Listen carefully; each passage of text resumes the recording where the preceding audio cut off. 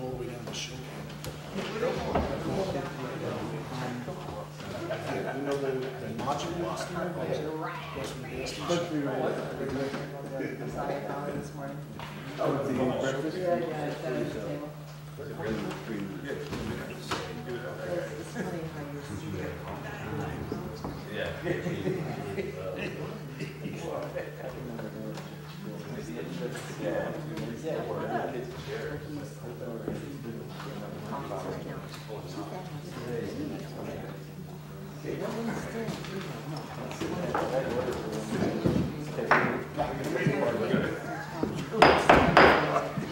Call to order the special town board meeting for the town of Shandaken.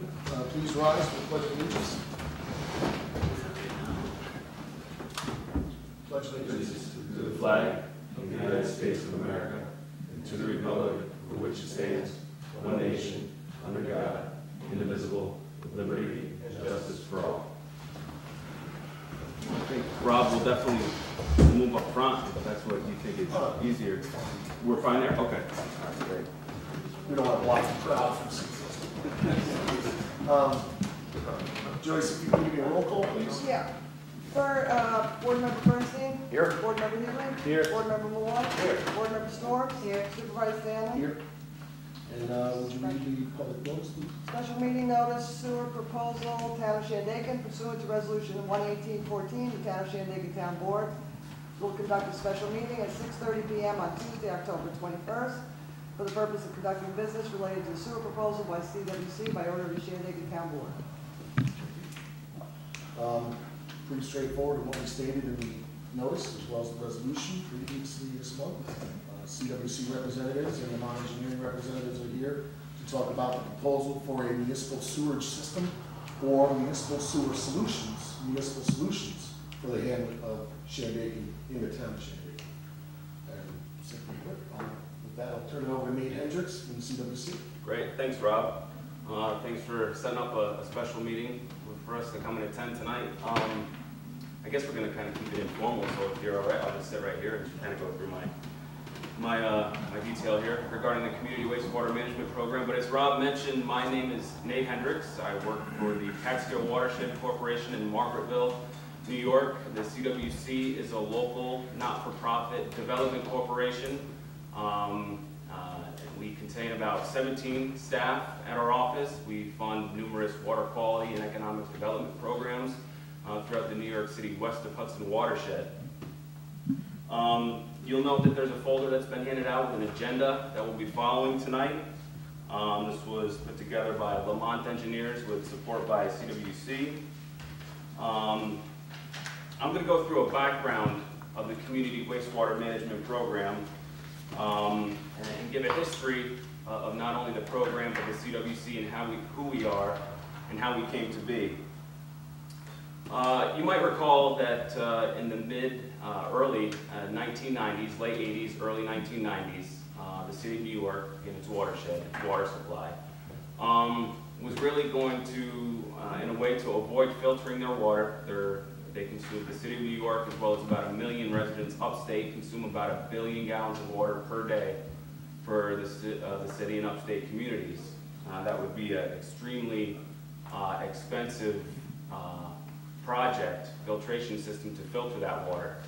As a result, the city of New York, in order to avoid filtering that water, was going to enforce watershed regulations and buy land as means of maintaining and keeping water quality here in the east of Hudson and west of Hudson watershed.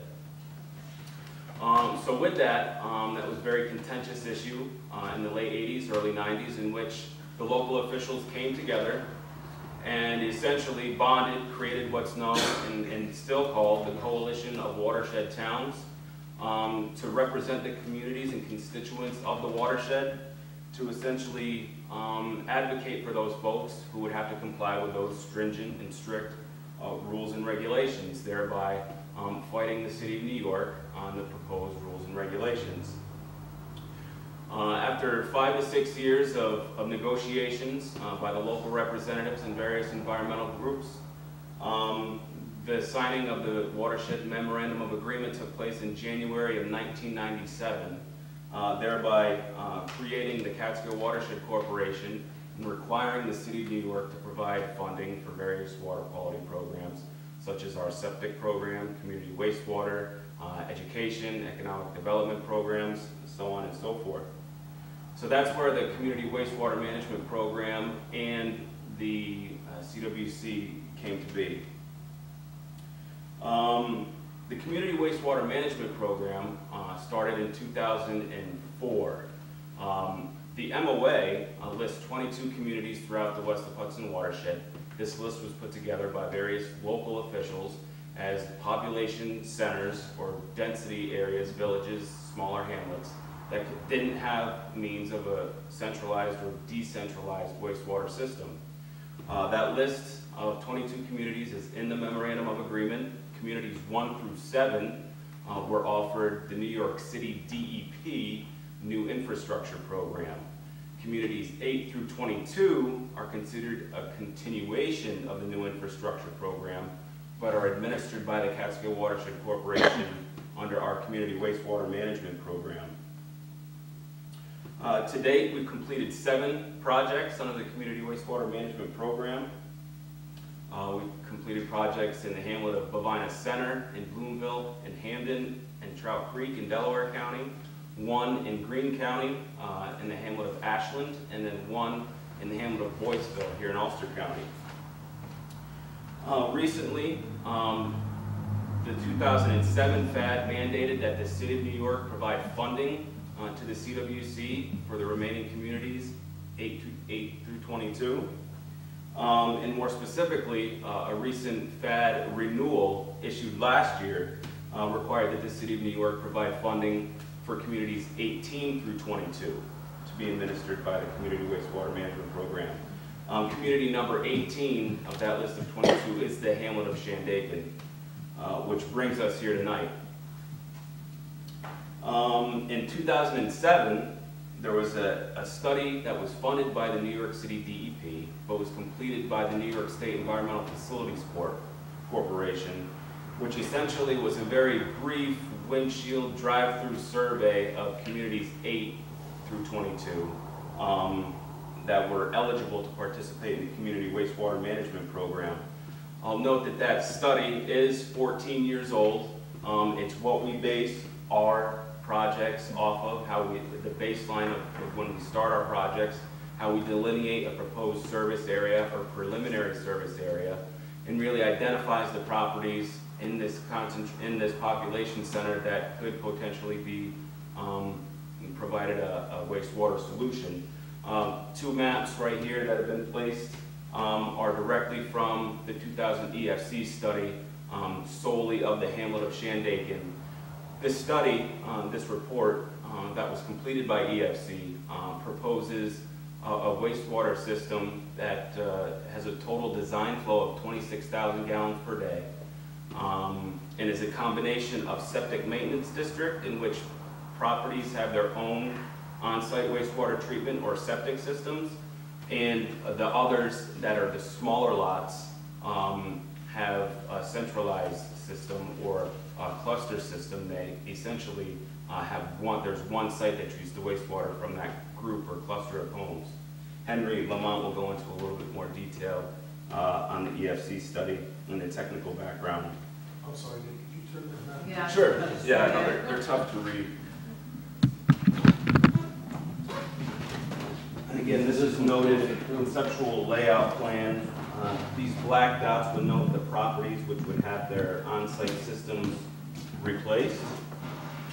And then this thicker black line would note this sanitary main line or the sewer line sewering the smaller properties along this corridor, in which they would be treated, the wastewater would be treated on what's called Site A on this property right here, which again is kind of difficult to read. But again, this is very preliminary, and Henry will be going into more detail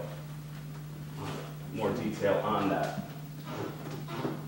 One final thing I wanted to note that before I hand it over to Henry is that Lamont Engineers has worked for CWC as a consultant, professional consultant for the CWC since 2004, since the program's inception. But most recently, per this most recent FAD renewal, in which we were provided funding to move forward with communities 18, or offer the program to communities 18 through 22. CWC did go out to RFP, or request for proposals, and Lamont was clearly the most experienced and professional and feasible consulting firm to conduct the engineering services for these remaining 5 communities. So that was in March of this year, and Lamont was officially hired for CWMP 3. These last 5 communities, they were hired in June of this year. So with that, I would like to turn it over to Henry Lamont, who in this case is principal engineer at Lamont Engineers, but for the Community Wastewater Management Program is engineer in charge for the program. So, Henry? Sure. Hi, I'd like to introduce our firm to those of you who don't know us too well. I started the firm in 1981 to serve small rural communities, eastern upstate New York, and that's what we've been doing ever since. Do a lot of municipal work. Probably 90% of our workload is small municipalities like Shandaken. This is a couple of textbooks that we put together a few years ago, 2007. Yeah, you might have, but you know, I don't want to make you have to go find them. I'm not going to refer to them right away, and tonight's presentation is going to focus just on the general outline of the process of doing one of these public works projects, particularly wastewater public works. Because I found in my practice that it's real important for the board, governing body, to have some idea where we are and where we're going.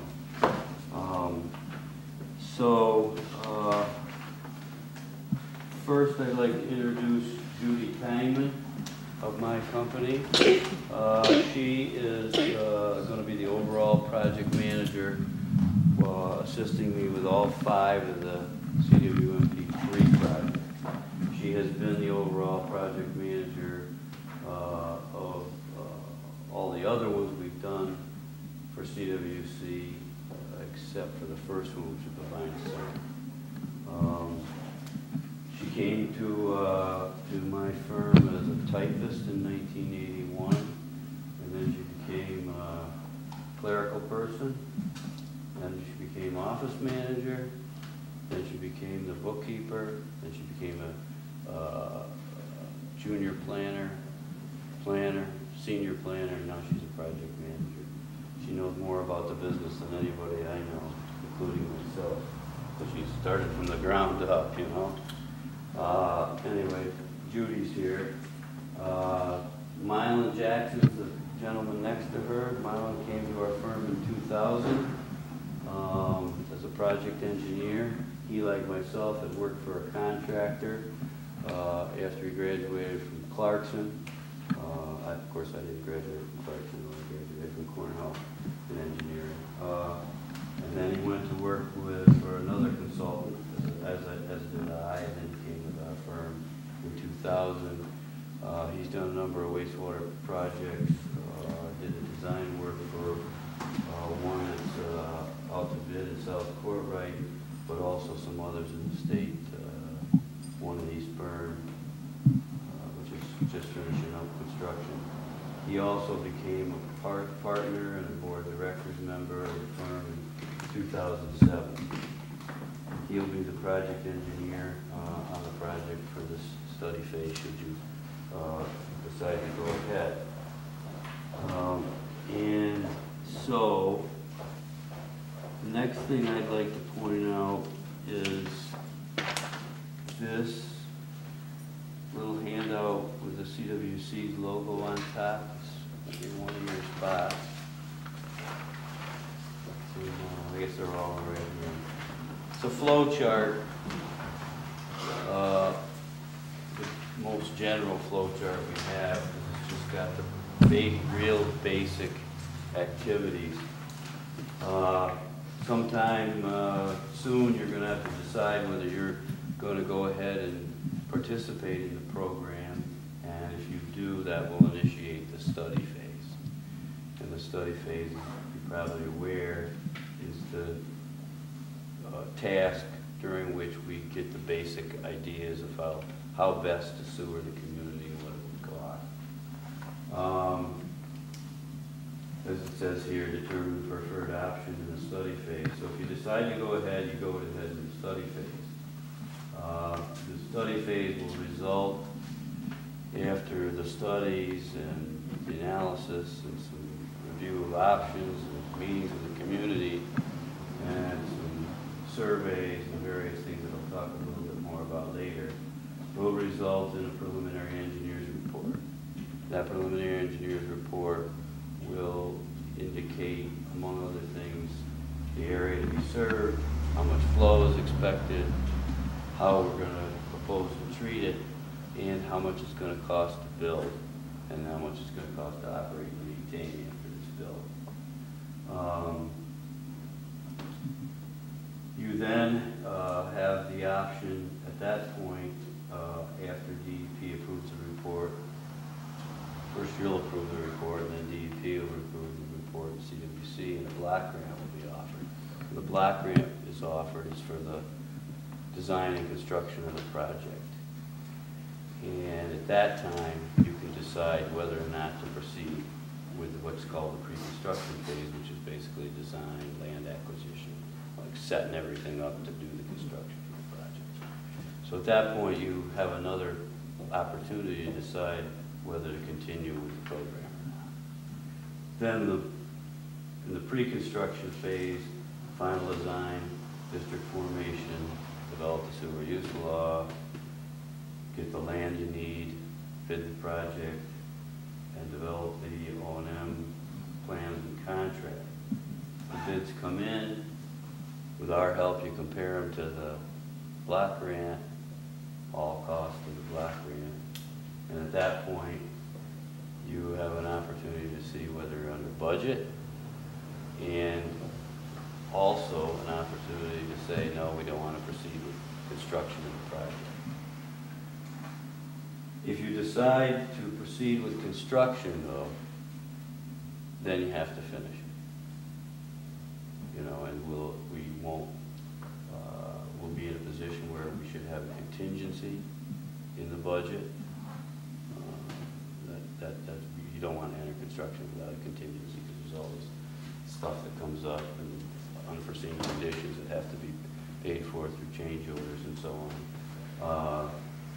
But you have an indication of what the budget is and what the block grant is and how much contingency you have and whether it's healthy enough contingency to make you feel like you can make the commitment to finish. Assuming you don't, if you're not comfortable, for whatever reason, the community doesn't seem in favor of it, you can opt out at that point, despite having done the preliminary study and the design. But once you agree to go ahead with construction, obviously, to start construction, the funder wants to see it finished.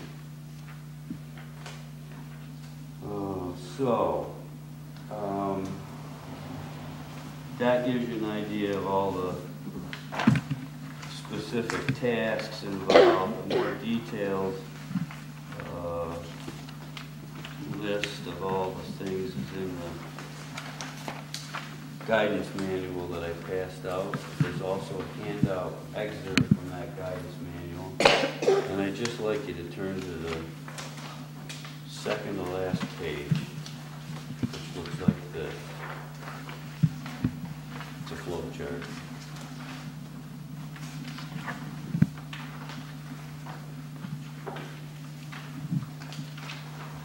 And this flow chart is a step-by-step indication of all the steps you got to go through the process. Now, we're not at the beginning of this. Right? We're not at the beginning of this. This is the manual is general and it's not specific to the CWMP. But that doesn't mean there's no soul searching to do, but it means that some of that's already started. It was started when they negotiated the MOA, and the county planners got together and decided that one of the things they wanted from the city was a program for communities that wanted to do some sewer projects. So the project is pretty much conceived and it's pretty well organized at this time. And we've got to go through the fact-finding and feasibility stage, which, of course, was done in a preliminary way by the EFC. And this is the EFC study for Shandaken. There was one of these done for each of the 8 through 22 communities. It's very cursory. It's based all on desktop. But they did develop an estimate of the sewer flow for the community, which they estimated to be 22,750. But it was done in 2000, and things have changed since, so that's been done over again. They did come up with an area that they proposed to sewer. It was the area that the county planners and CWC negotiated right here around the corners. There was a phase 2 conceived of. Apparently at the time, some of the people in the community thought it should go towards us from the Hamlet down here a ways. As Nate said, the plan was to have a bunch of on-site septics rebuilt, stay right on their individual sites, and then there was a few lots that couldn't be served adequately on their site, and those were planned to go to a site called Site A for a community septic system. It's called a cluster just because it doesn't include the whole community. So that's sort of where we'll start. Is that a feasible solution? And as indicated in this Alternatives for Municipal Wastewater Management Systems, our approach is to look at the simplest option first. The simplest option, the least cost option, the least operation and maintenance cost. And that is a septic maintenance district.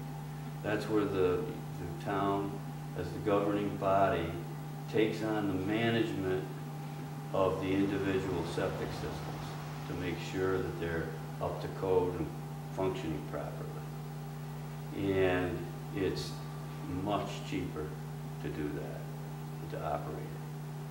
The things that get in the way, though, are whether the lots are big enough to put the system on the ground for each of the individual lots, whether the soils are adequate, and one of the issues is a reserve area per standards has to be set aside in case the leach field fails, so you can build a new one.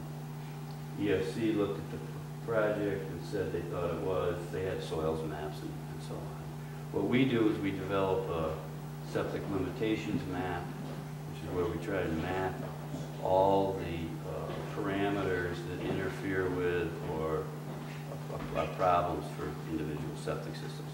Steep slopes, floodplains, distances from streams, there's a 100-foot requirement to stay away from the stream with a septic system. Put that all on a map and analyze what percentage of the community could do their own on-site system. And if that percentage is relatively high, and we only have to have a few lots that would have special systems, what they call engineered system in the jargon, with pre-treatment and so on, then we would recommend a septic maintenance district. We've done one of those in town at Hamlet at Delancey, in the town of Hamlet. really good lots and good soils, and it worked out great. And that's the best option, if you can do it. If it's not feasible, you have to consider the next simplest option, which is a community septic option, where you bring all the sewage, collection system and take it to a single or a couple sites where you'd have a community leach field, big septic tank and big leach fields. More complicated because they have to be dosed in kind. There's lots of beds and groups of them are dosed one at a time and so on. The other, if that's not feasible, then you try to consider a combination of things, which is what EFC looked at in their study. Some of the lots didn't meet the requirements for a septic system on site, so they found a site, the preliminary way to see if they could handle collection, disposal on a site for the small lots. Then if that doesn't work, the program is eligible to consider a wastewater treatment plant, which is the most complicated, the most expensive to operate, and the most difficult to operate and maintain. And that's why it's the last resort in our little algorithm for how we figure this out.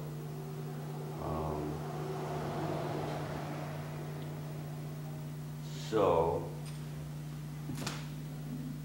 in your packet, there's also some discussion of this in pictorial form here. I'm not going to go into that too much.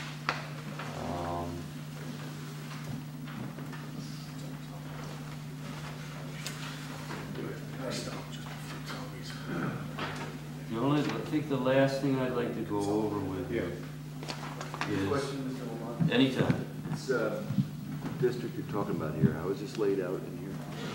Well, they didn't put a district boundary on this map. So, but except they put one on phase 2. So every lot so the only way to really understand what they're doing here is that every lot that's adjacent to a sewer line, which is what these are, and every lot that has this big dot on it that means individual septic system are the lots that are included. And when we come up with a map of the district, there'll be a boundary, like they have around here.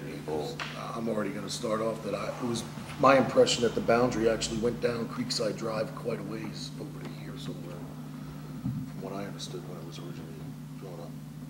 Well, this is what was drawn up by EFC, and this is really our starting point. But there's an opportunity to look at the other areas, look at the needs, and discuss whether you have an interest in putting them in, or the Hamlet people have an interest in putting it in, and propose to put them in. In order to be included, almost every project is included somewhat more than the EFC studies show. But to justify it and get approval of it, there has to be a water quality benefit. In other words, there has to be a need. So that kind of segues into this little handout here, which is what I'd like to conclude with. Again, feel free to jump in with any questions at any time. But out of all these steps that need to be gone through, we're talking